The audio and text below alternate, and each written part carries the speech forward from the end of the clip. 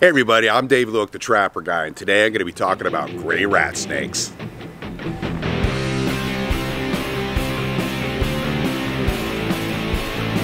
Hey, so I'm going to be talking about the gray rat snake, and specifically the gray rat snake in Florida.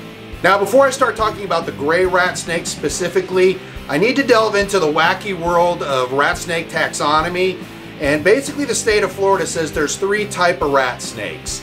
You have the red rat snake, which is located throughout the state, the yellow rat snake, which is basically from North Florida, south, peninsular Florida, east of the Panhandle. Then you have the gray rat snake, which is located in the Panhandle.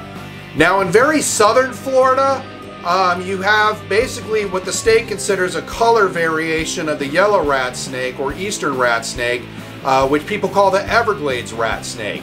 So that basically is an eastern or yellow rat snake that has an orange color tint to it.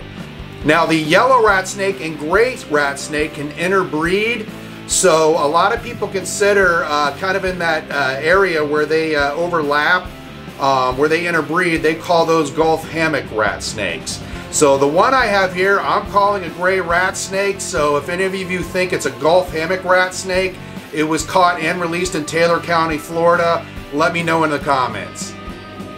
Now the gray rat snake can get 6 feet in length, sometimes more, and they're basically gray in color and they have darker gray patterns down their back.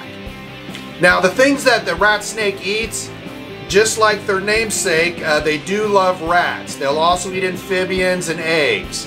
They're excellent climbers. Because of the things they eat, you'll see them climbing in bushes, up on trees, and also in human structures. Because they like rats, you'll see them in barns and things like chicken coops. Now the gray rat snake is also a smooth-scaled snake as opposed to the keeled scales of some of the water snakes.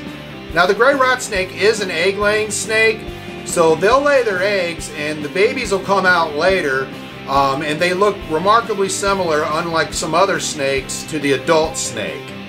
So if you notice any gray rat snakes around your place, unless you have a severe phobia of snakes, you really don't need to call a person like me.